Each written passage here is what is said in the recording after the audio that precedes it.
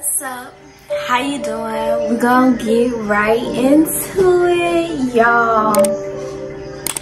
It's been a minute. It's been a while. It's been a month since I posted my last 20-something series episode. And y'all, first of all, before I get into this topic, I just want to get into like the fits. You see my little anklet? I don't know. I just thought it was so cute. It's giving carefree and just loose. I don't know. It's cute. It's cute to me. But today we're gonna be talking about dating culture and toxic relationships. Okay, let's get into it.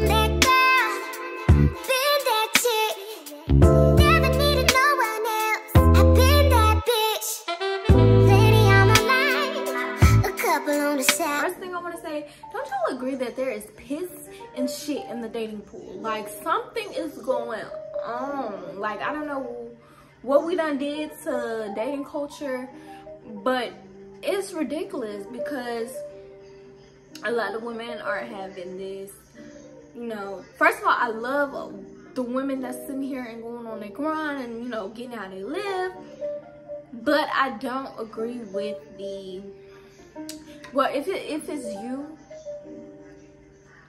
to not want to be in a relationship, period, then cool, that's fine.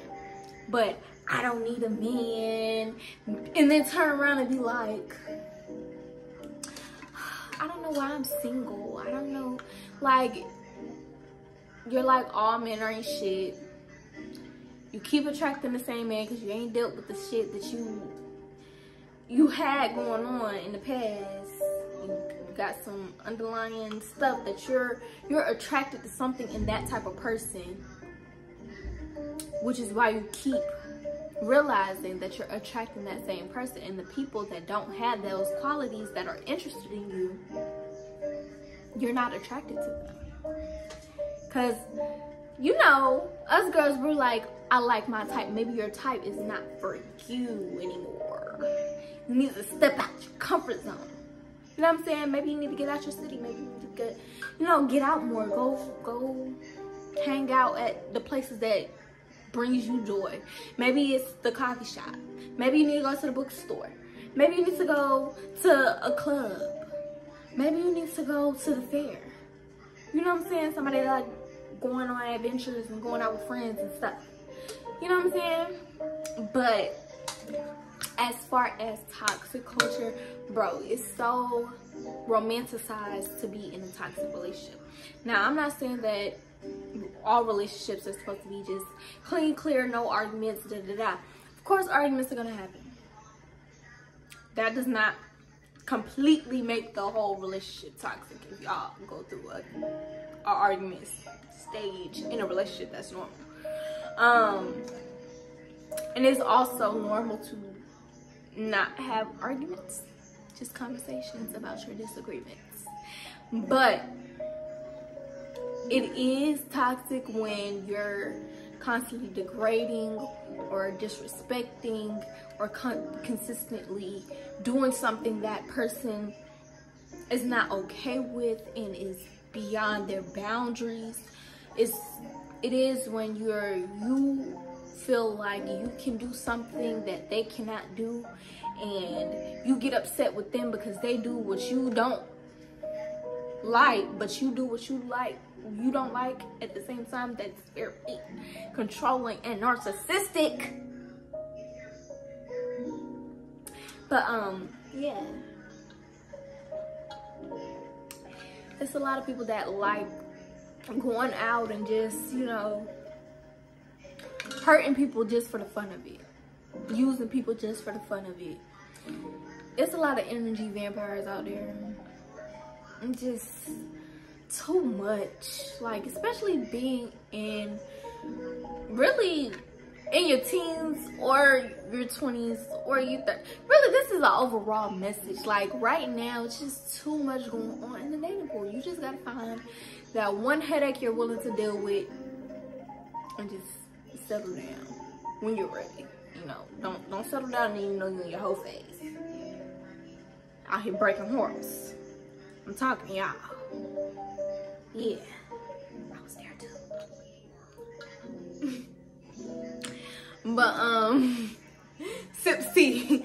But no, just live in your own personal journey. Don't let people on the internet, again, the internet can make you want to rush and get this and be with somebody and settle down and have children and da da da. If that's not your route, don't go that route, because you're gonna be miserable, because that's not what was for you. Do what makes you happy. You don't have to settle down and find the love of your life at 20. You don't have to do it, but you can. It's possible if that's what you want to do. If you want to settle down, go ahead and settle down. Find you a nice woman, man, whatever you interested in, and just settle your ass down. Have y'all a kid or two, and you know, get your money. Make sure you on your goals and your ambitions, and don't let that be the only priority you have. Make sure you still remember who you are.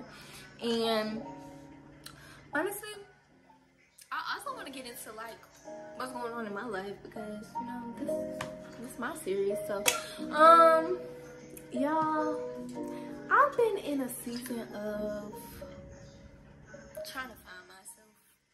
I think that's most of us right now, around the 20s to 30s, a little bit before, maybe 18 to the 30s, trying to figure out who I am, what I am.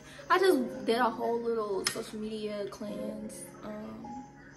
I took, like, temporarily disabled my Instagram. I took down my TikTok. Well, not took it down, but you know, I just deleted it off my phone. Haven't been on it since last Friday, and I'm just trying to find, who am I? Honestly, I'm just trying to find my purpose.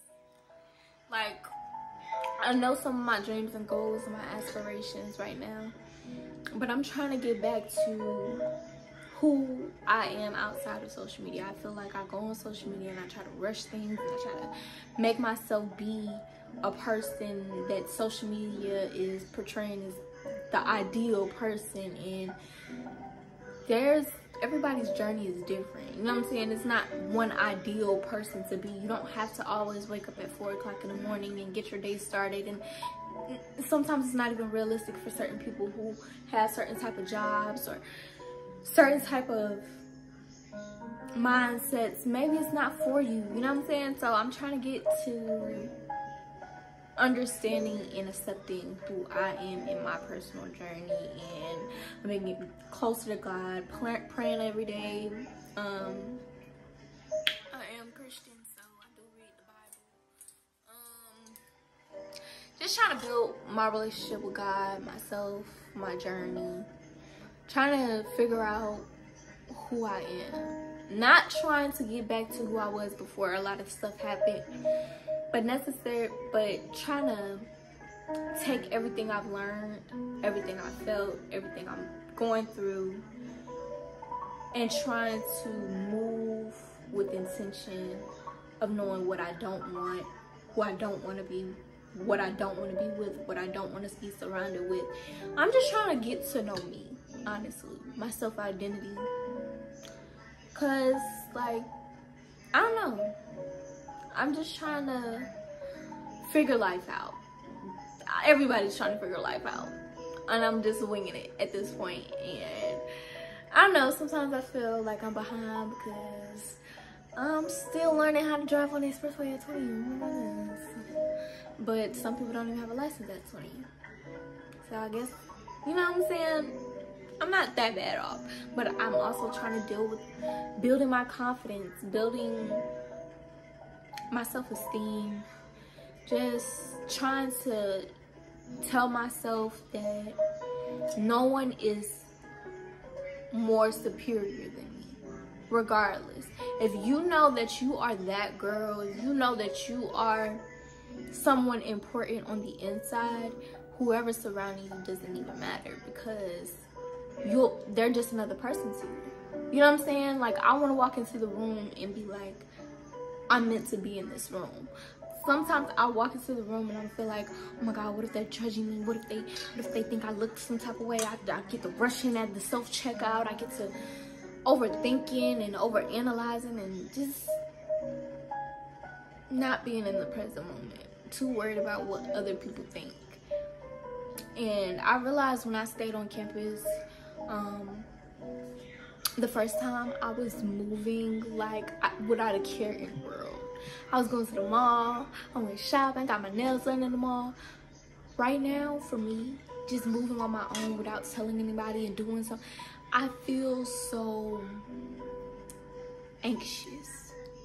And I'm trying to get back into that carefree spirit, that happy-go-lucky, just trying to get, not even always happy, but in tune with my emotions, figure out how to break through my emotions. I feel like I've clamped myself in like a shell, and I'm trying to protect myself, and I'm not trying to venture out, and I've closed myself out to like family and friends and connecting and just having new experiences, because what feels at home is home, is my comfort.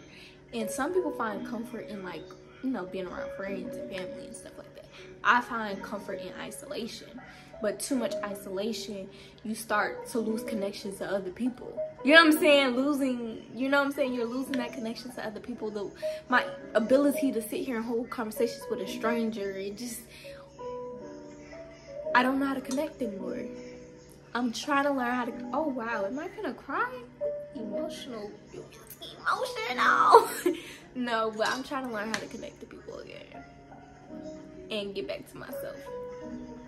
But good news, y'all, I'm gonna go back to college.